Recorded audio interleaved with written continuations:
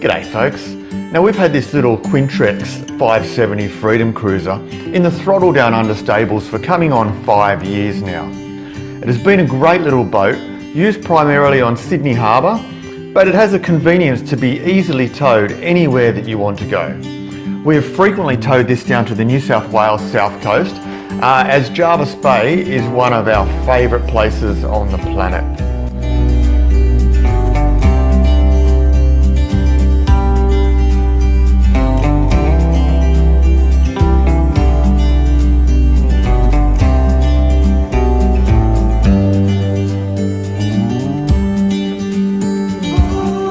Now this particular Freedom Cruiser is powered by a 135 horsepower Mercruiser stern drive.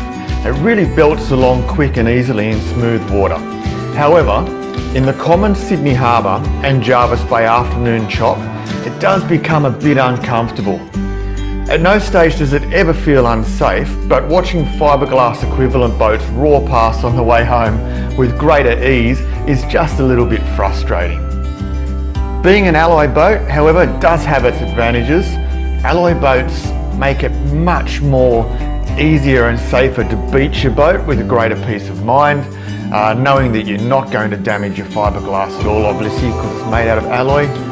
Also, trailer recovery is a breeze and it's much lighter to tow than its fiberglass equivalents.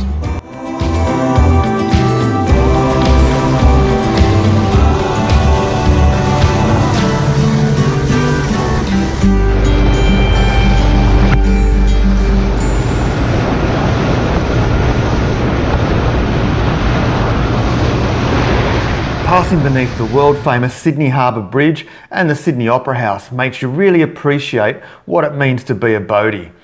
In Australia, we are so lucky to be able to visit vast and remarkable places with a boat and to have such wonderful experiences. The Quintrex Freedom Cruiser can take you anywhere where there is water.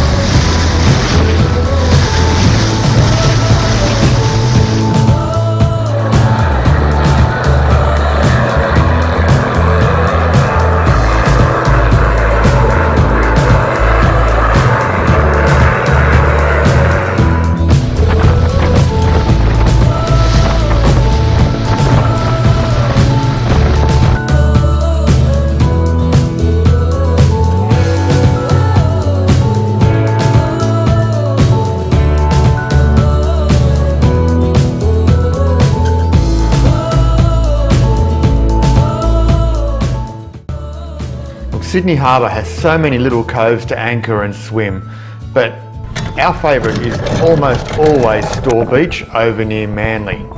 It's a lovely deep water bay, but safe for swimming and exploring the bushland behind the beach. In fact, I've been coming to this beach since I was about 4 years old with my parents on our family boat.